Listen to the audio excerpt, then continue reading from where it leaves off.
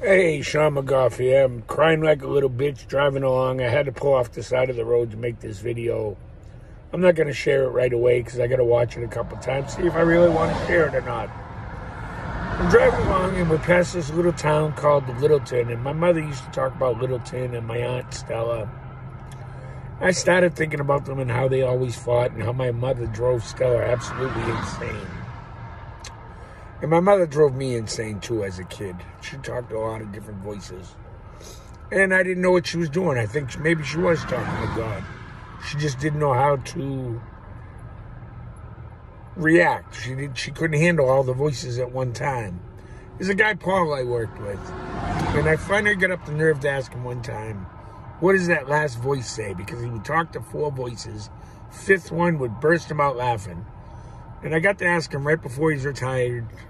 I said, hey, Paul, let me ask you something. What's that fifth voice say? You're always laughing.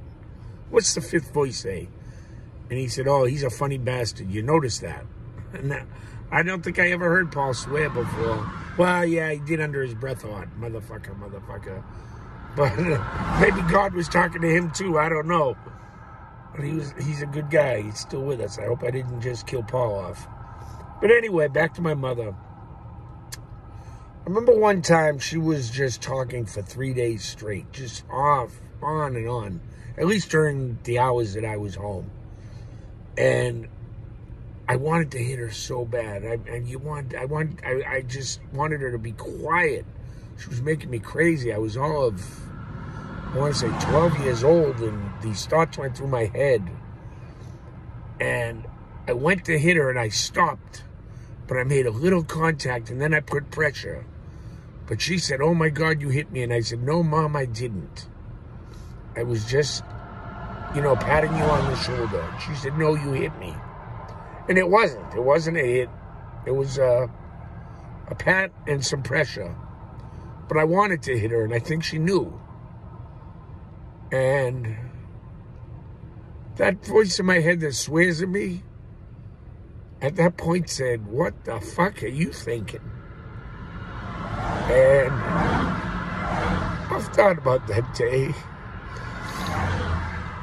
I tried to make it up with my mother. I pray I did.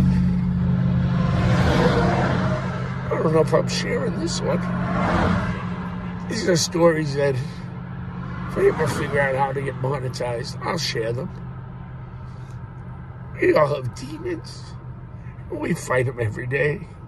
Fight your demons, but the ones that tell you to do good things, go ahead and listen. Those voices, they're not all bad. That's all I'm saying. We've had demons. We've fought them. I pray to my mother now. Forgive me for my transgressions. We should all respect our parents, no matter what they do. Well, no, there's some things. A friend of mine killed his father, and that bastard deserved it. That's a long story.